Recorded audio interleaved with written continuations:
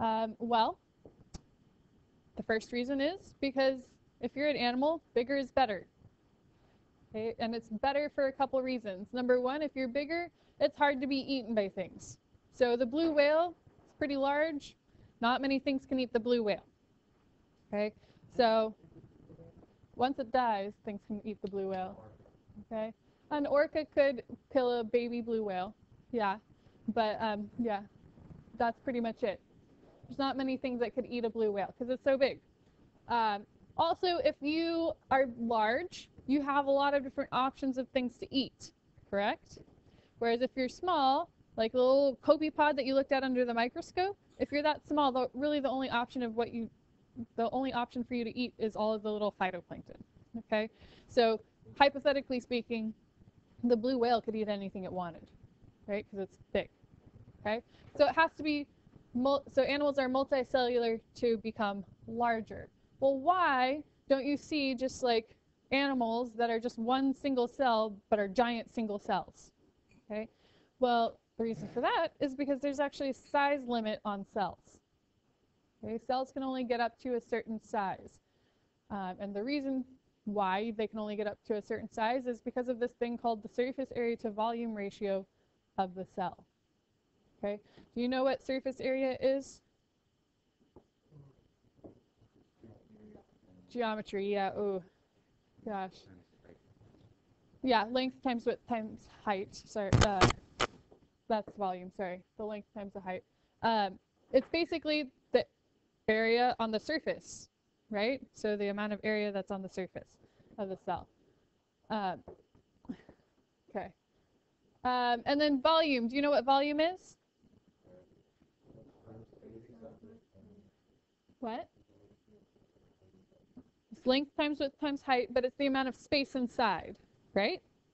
Okay, so the ratio of the amount of surface area to the amount of volume, the space inside, actually affects how large cells can be.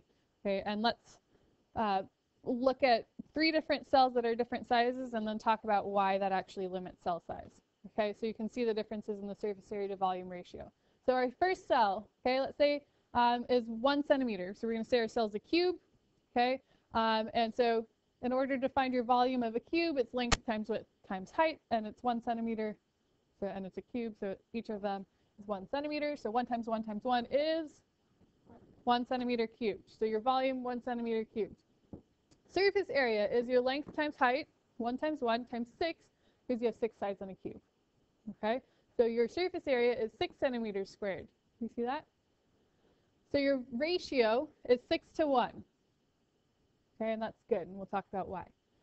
Cell number 2, so if you increase the size of a cell to 2 centimeters, okay, so you get 2 times 2 times 2, 8 centimeters cubed. Your surface area is 24, so your ratio is 3 to 1. You see that? Okay, and then if you increase it again to 3 centimeters, okay, you get 27 centimeters cubed, 54 centimeters squared, or 2 to 1 ratio. You see that? Okay, here's why this matters. Cells rely on diffusion in order to get oxygen and some nutrients and get rid of waste products like carbon dioxide. All right? And do you guys remember what diffusion is? Okay, water passing through cells, that is a specific kind of diffusion called osmosis. The movement of water cell molecules is osmosis. But diffusion is like the movement of pretty much everything else. So like, for example, if I sprayed a squirt of perfume at the front, okay, Alexis would be the first to smell it, okay? And then eventually the perfume molecules would spread out, and eventually Brandon at the back could smell it. Okay, so diffusion is the movement of molecules from high concentration to low concentration. Okay, so it spreads out. Okay, osmosis is specifically water. So cells rely on diffusion. So they rely on the fact that there's, you know, more oxygen outside of the cell than inside, so oxygen tends to move in. Right? Does that make sense? Yes? Okay. So here's what these ratios mean. So if you have a small cell, okay, for every 1 unit of volume that's on the inside of the cell, you have 6 units of surface area on the outside of the cell. That means that if you have like a waste product in here on the inside of the cell, Okay, it's got 6 spots where it has the opportunity to diffuse out. Do you see that? Okay, if you have a large cell, okay, here's our big cell. For every 1 unit of volume, you've got 2 spots where that waste product, if it's in there, can diffuse out.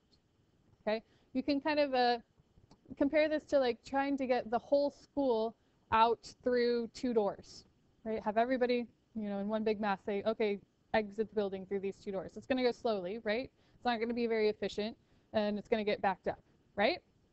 Whereas if you had like 6 doors that you could go through, it would happen much faster, right? And it would not back up as much.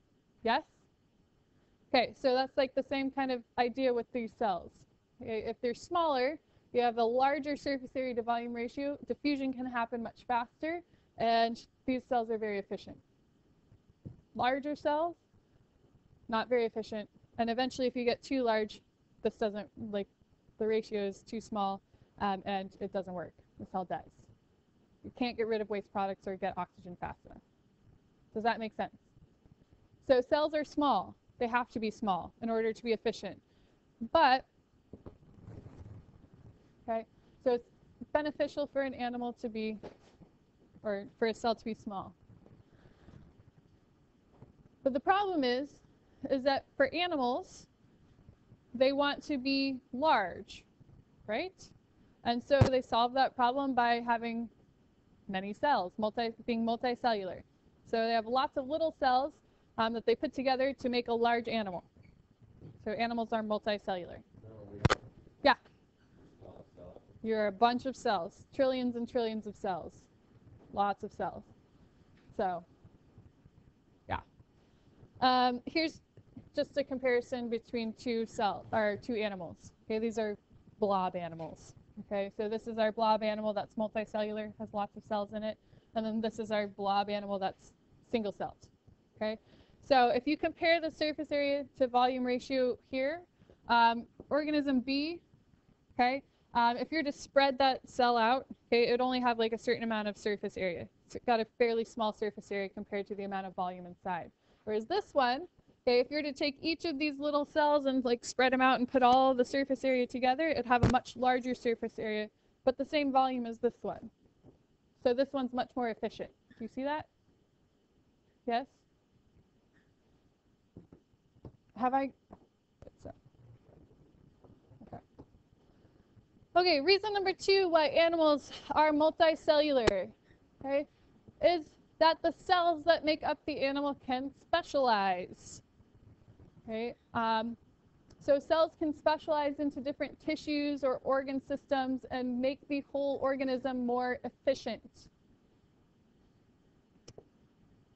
So think of it this way. Let's say I needed to do my job, okay, as your teacher, and then I was also responsible for being the President of the United States. I was also responsible for doing Mr. Woodcock's job. I was also responsible for doing my husband's job. Okay, if I tried to do all of those jobs, I would be not good at any of them, right? They're very inefficient. I couldn't ever get anything done. Okay, that would be bad. But if you specialize and you're an expert in one thing, right? I do my job as your teacher, President Obama is the president, Mr. Woodcock's the headmaster, and my husband does his job, then you're specialized, it runs much more efficiently, right? So in animals, okay, each of their cells specialize and do something and make the whole animal run much more efficiently, okay? It's called division of labor. So different specialized cells carry out different tasks in an animal, all right? And here's why that's actually an advantage to an animal. If you get a large group of animals or cells that grow together, they literally cannot function in the same way that a single cell can. Okay. Cells require a certain amount of surface area to get oxygen and get rid of waste. Okay, and so here's again our organism A that's multicellular, and then our single cell. So our organism here, these cells, in order to be able to get rid of their waste products and gain oxygen, need to be exposed to the environment. all right? And the environment being everything outside of the animal. So if you look at this cell right here, is that cell exposed to the environment? No, it's not. So this cell, if all of these cells in here were doing the same thing, this cell not exposed to the environment, okay, on the inside of the cell, our animal could not get rid of its waste products, could not get oxygen, and it would starve and die. Okay? But if you have cells that specialize, and some cells are responsible for bringing nutrients to the cells on the inside, then that will function much better. Okay? So a multicellular organism needs that specialization so that all the cells can survive.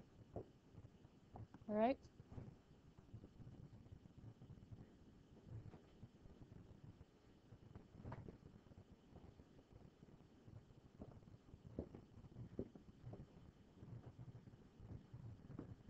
Okay, so in multicellular organisms, in order to have efficient systems, you must have specialization of cells.